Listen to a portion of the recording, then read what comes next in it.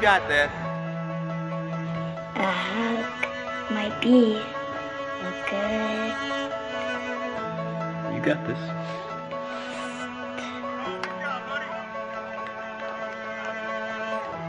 Come on! You got this!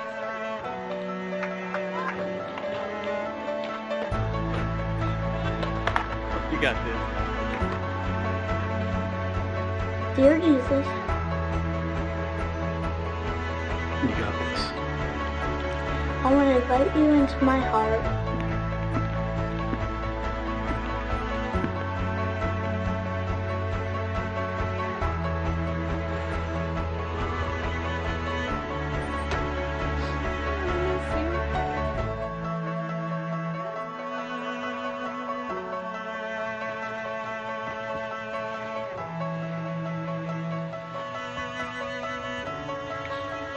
You got this.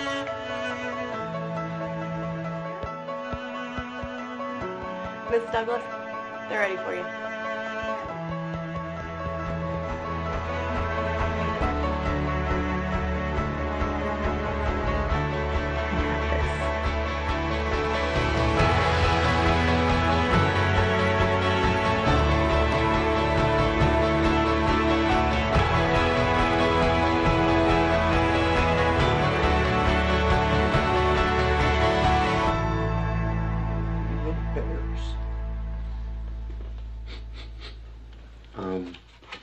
I think he needs a... You got this.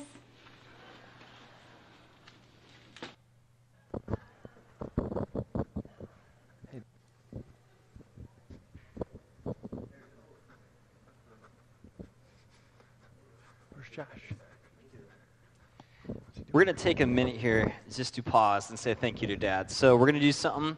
If you could, I want all the dads to stand up, if you don't mind. Awesome. And so if you know any of these guys, I want you to stand and crowd around them. What we're going to do is we're going to take a second to pray over our dads, over the men in this church. So whether your dad is here or not today, that's okay. Pray for the guy next to you. Come on, stand up, huddle around. As guys, we need support. As guys, we need encouragement. We just sang and confessed that and what we were worshiping to. We were saying, Lord, I need you. Lord, we want our souls to be set on fire by God. And so we're going to take a second to pray. So, sorry, I'm being weird and awkward so I can see everybody. All right.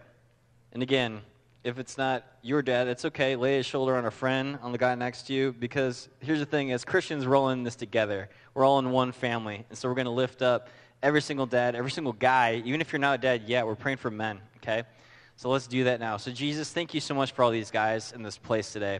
Thank you so much for all these men, for all these fathers, for all these husbands. Jesus, we so desperately need you in every capacity of our lives to be more and more the guys you have called us to be.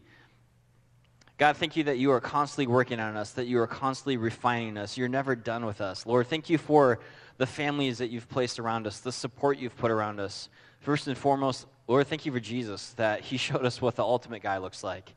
A gracious, loving, forgiving, compassionate, merciful person who is a servant leader, who is willing to lay down his life.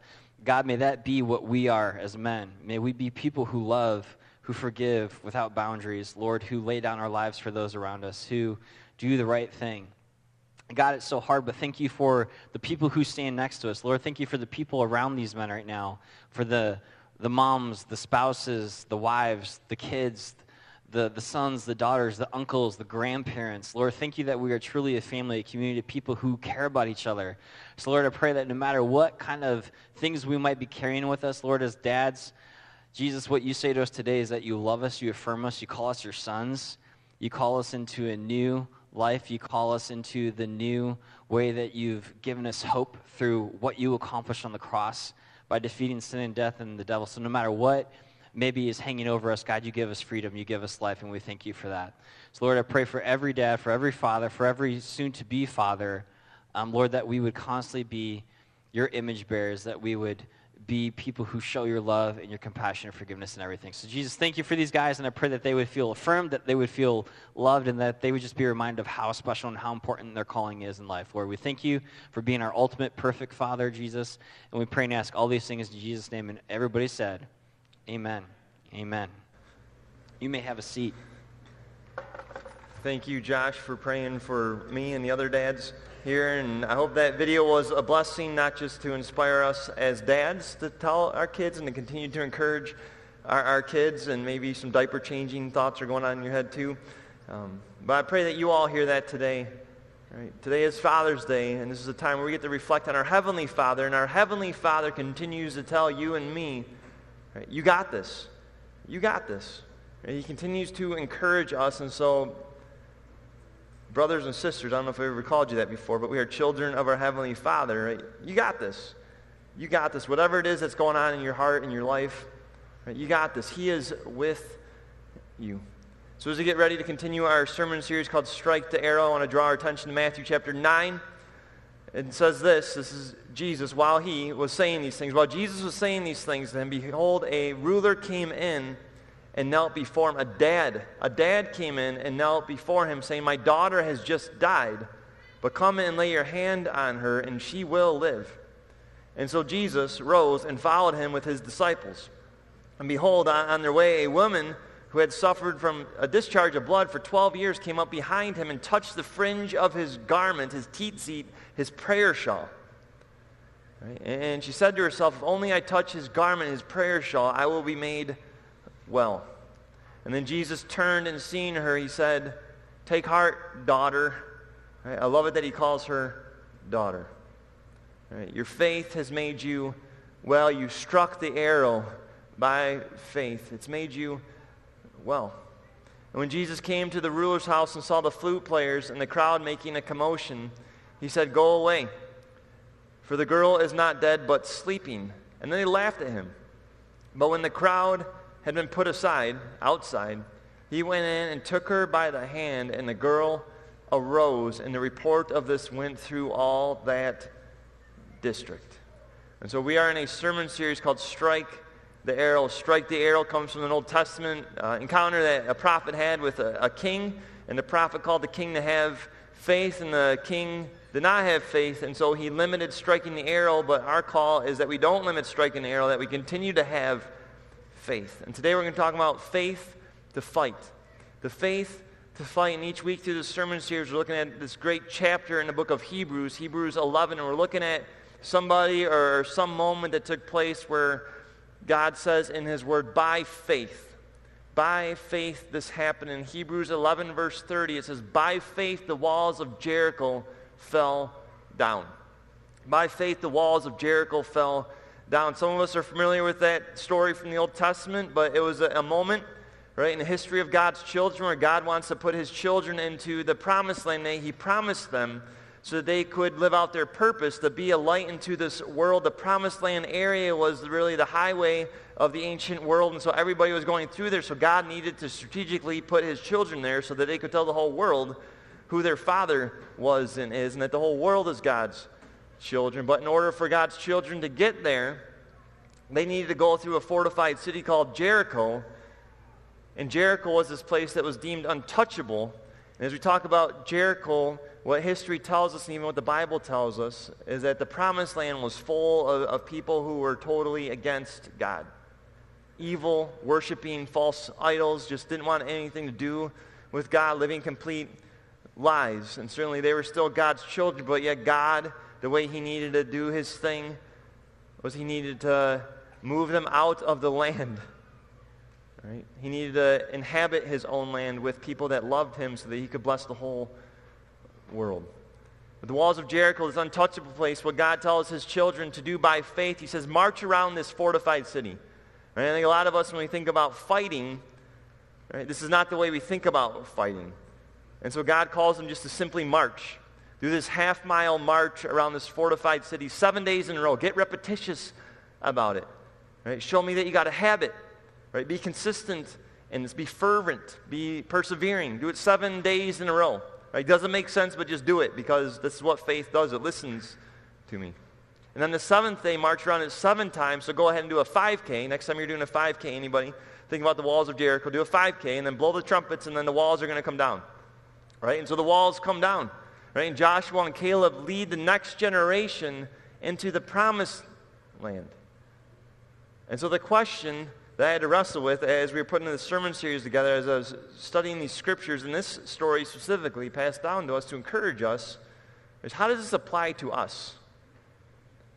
How does this apply to us? And the big question is, how do we break down walls by faith? How do we break down walls by faith? And as I think about that, the question is, how do I lead others into the promised land? Right? The promised land, what we know to be true as disciples of Jesus, that the promised land is Him. A relationship with Him. Wherever He is, that is the promised land, because Jesus said, come to me, you who are weary and burdened, I will give you rest. And the promised land is a place of rest. It's a place of a peace that surpasses all human understanding.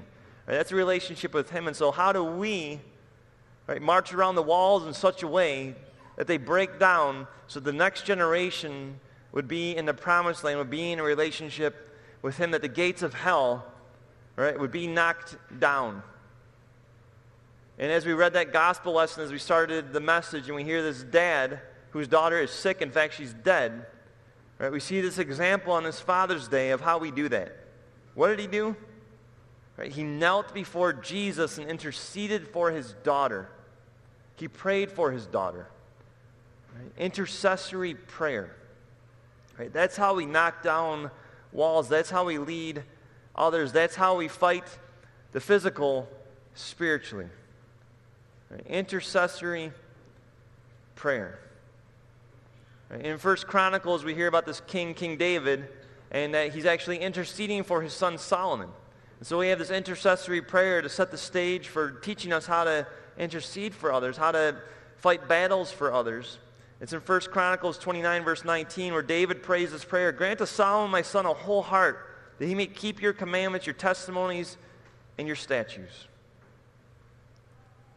We are called to pray. Dads, if there's one lesson I've learned this past year, is that there is power in prayer. If there's one lesson I've learned in 13 years of being a dad, I would give this to you. I would share this with you. If I've seen God work in any way, it's been this.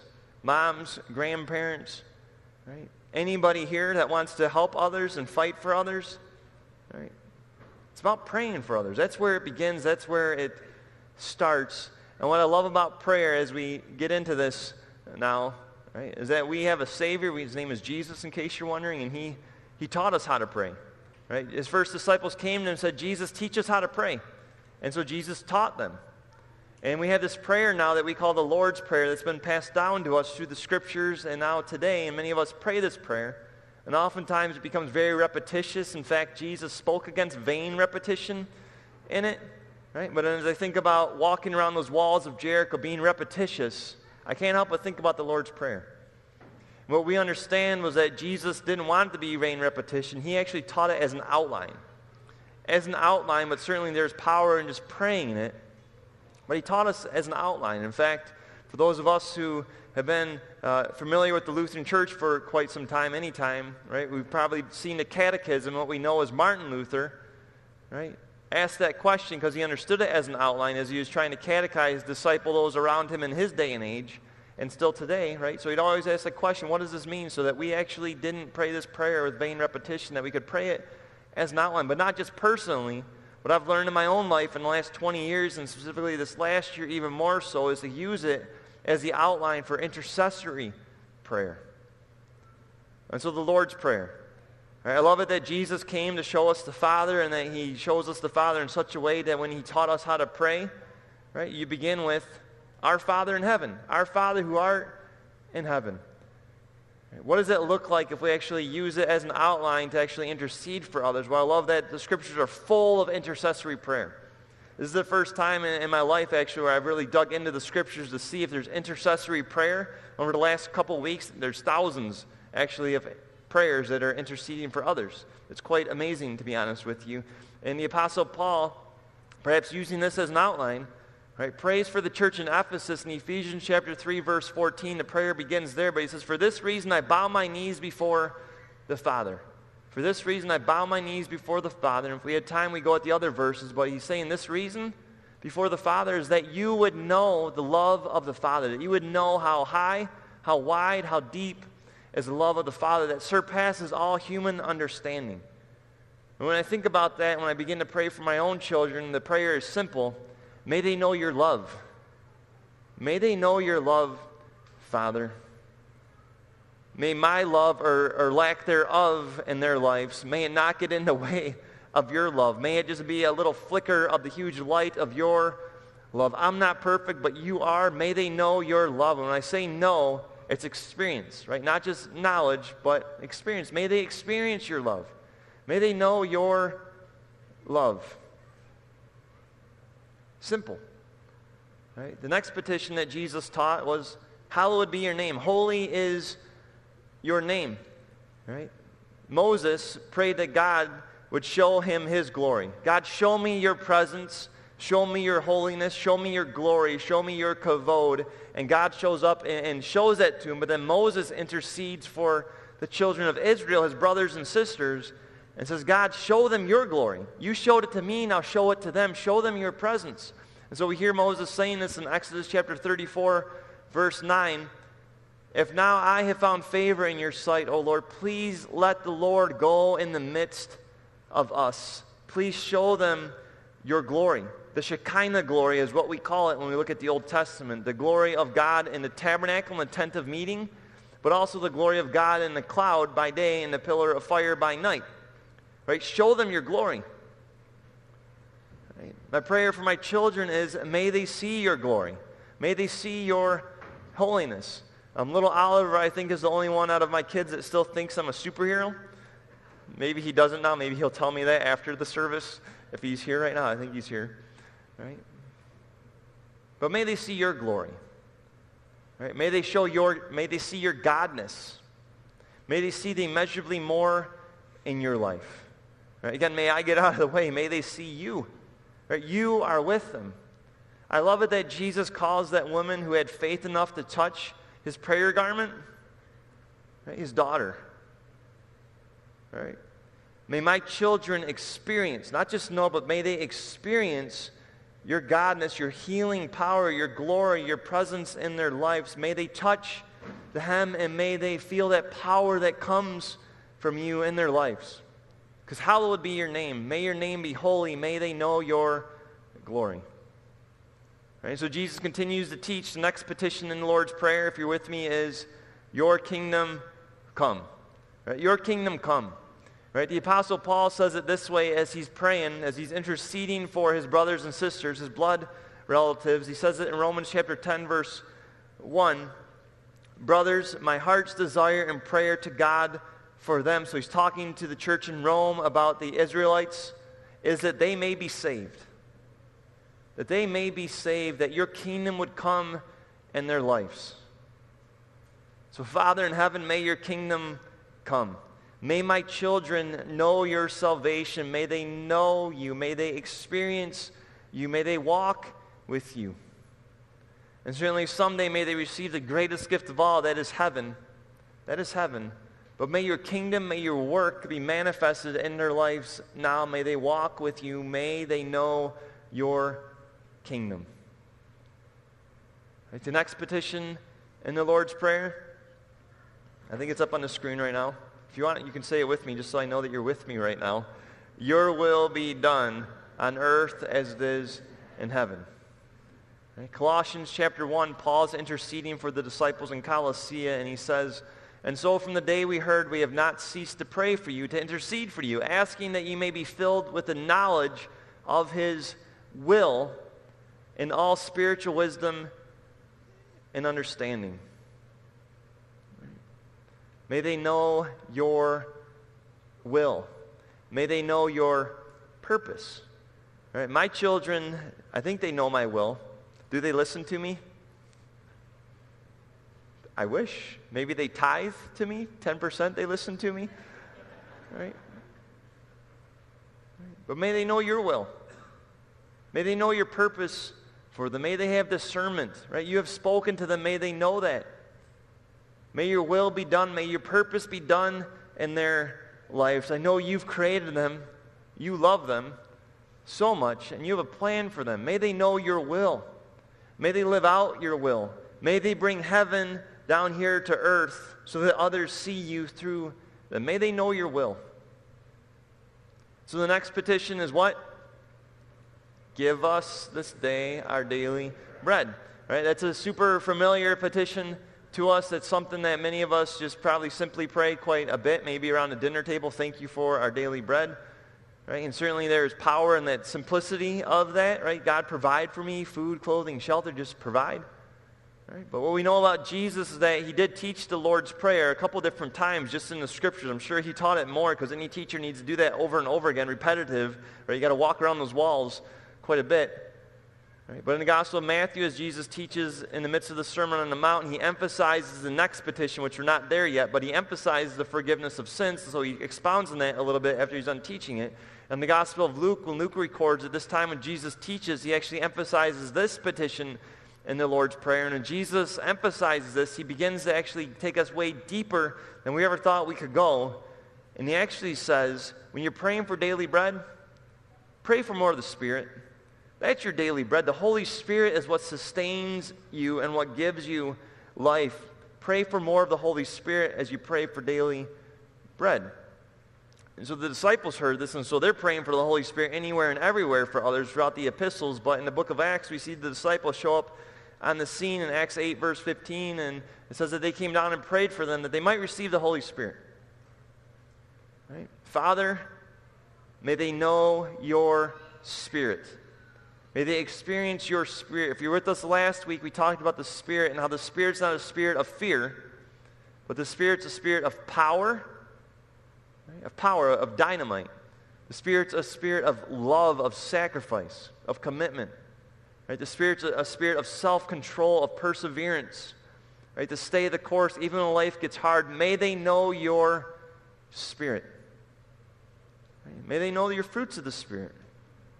The fruits of the Spirit are love, joy, peace, patience, kindness, goodness, gentleness, faithfulness, and self-control. May they experience your Spirit in their lives.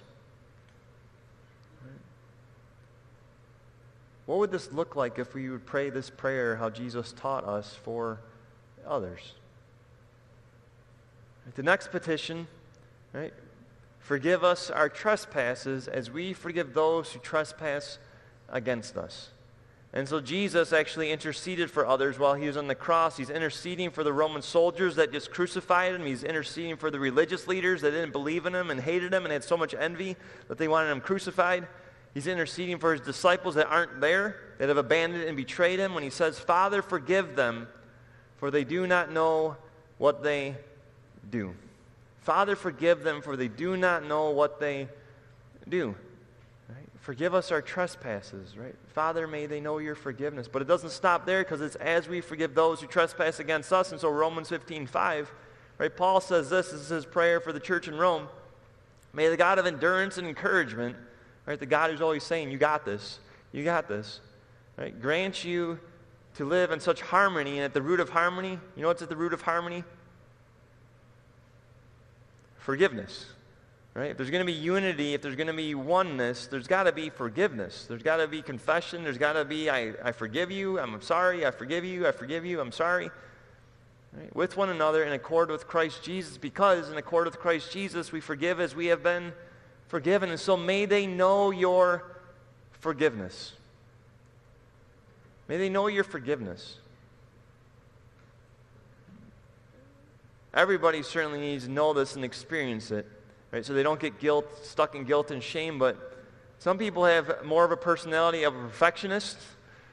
Right? And you know what happens in the perfectionist soul and mind more so than others? Right? Devastation when they see their imperfections. Right? But no matter what our personality type, may we know your forgiveness. May my children not get stuck in guilt and shame. May they know that they are forgiven by you. And may they forgive each other. May Chloe forgive Oliver. May Oliver forgive Graham. May Toby forgive Oliver. Right? May they forgive each other. May there be harmony in their lives. But even more than that, anybody and everybody may they forgive, and certainly may they forgive me. Right? Dads, right? May they forgive us. Forgive us our trespasses as we forgive those who trespass against us. May they know your forgiveness, not just for themselves, but may they experience it as they give it to others. The next petition is, lead us not into temptation. Right? The Apostle Paul says this to the church in Rome. It's my prayer that your love, to the church in Philippi, sorry about that. It is my prayer that your love may abound more and more with knowledge and all discernment, so that you may approve what is excellent, and so be pure and blameless for the day of Christ. Knowledge, discernment, so that you would know what is excellent, that you be pure and blameless. Right? Lead us not into temptation. Right? Jesus, when he was tempted in the desert in those 40 days right before he was baptized, right, revealed to us in the Scriptures in the Gospel of Matthew, how did Jesus fight against temptation? How did he remain pure and blameless? How did he have discernment against the lies of the devil? God's Word. Right? And so I find myself praying this petition, may they know your Word. May my children know your Word, so that they can fight against temptation. And the next petition is, deliver us from evil. Deliver us from the evil one. And Jesus prayed this in John 17 as he interceded for his disciples, as he interceded for us. Right? Protect them from the evil one. Right? But in Ephesians chapter 6, as Paul talks about, you address the physical with the spiritual. Right? The armor of God, the breastplate of righteousness, the helmet of salvation, the shield of faith, the sword of the Spirit, the belt of truth, the feet fitted with the gospel of peace. Right? Those boots. Right? You apply this all when you pray. The spiritual battle happens when you pray, and at the end of this teaching, he reveals this. He says, pray at all times in the Spirit, with all prayer and supplication. The word supplication there is intercession. To that end, keep alert with all perseverance, making supplication, perseverance. Walk around those walls over and over and over and over again, making supplication, intercession for all the saints. Right, Father, may they know your protection. May they know your protection in the spiritual battle that exists. May they know that your Spirit that is in them, that is greater than he that is in this world. May they know the God of angel armies that is fighting for them. May they know your protection. Right? And the Lord's Prayer ends with, thine is the kingdom and the power and the glory forever and ever. Amen. And certainly when I pray that, right, it's God, may they know you. May they know you. I know that you are God. May they know that you are God. And I want to say quite simply this. This is how we fight our battles. This is how those that have gone before us have fought their battles. We pray. In marriage, we pray for each other. With our enemy, we pray for our enemy. Right? For anybody and everybody, right? We pray. That's how we fight for others. And so may we strike that arrow. And may the walls come down. As we strike this arrow for others, it is Father's Day, and I love it that we get to look at the Lord's Prayer and Jesus teaching us about this relationship that we have, that we get to address God as Father, because he is our Father. And I see a lot of dads out there. I don't know what kind of dad you are. I applaud you for being here by faith, right? That tells me something about your heart and your mind. I look at all of you and I see children, not just little kids, but all of us have had earthly fathers. And what I know to be true is that we have a perfect Father. None of us dads are perfect. None of our dads were perfect. Right? But Jesus said, if you've seen me, you've seen the Father. And so what do we know is true about our Heavenly Father? Right? We know that he is always with us, that he's not against us, he's for us. We know that he's spoken to us. Right? He's written it down for us. His word is living and active. We know that our Father's always listening to us. He's always listening to us. And then our Father is powerful. Right? Because when he listens, he responds. Right? That's our Father. May you and I, may we continue to strike the arrow. Right? Our Father is listening, and may we fight for others. In Jesus' name I pray. Amen. Amen? Amen. If you please bow your heads and pray with me. And so, gracious Father, we thank you on this Father's Day that we get to honor dads, and we certainly we do that, but even more than that, we thank you that you are our Heavenly Father. We thank you that what was prophesied about Jesus for thousands of years from the prophet Isaiah, that in him we'll see the everlasting Father, that we've seen the Father because we've seen Jesus. And we know these truths to be true because Jesus rose again from the dead. And so in this moment, as we continue to be your disciples and sit at your feet, as we continue to learn how to pray, we do pray the Lord's Prayer together, and we pray that it wouldn't just be vain repetition, but that we learn how to pray this prayer, not just between us and you, but for others also. And so please join me in praying the Lord's Prayer together. Our Father, who art in heaven, hallowed be thy name.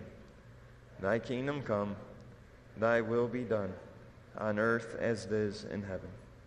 Give us this day our daily bread, and forgive us our trespasses, as we forgive those who trespass against us. And lead us not into temptation, but deliver us from evil. For thine is the kingdom, and the power, and the glory, forever and ever. Amen.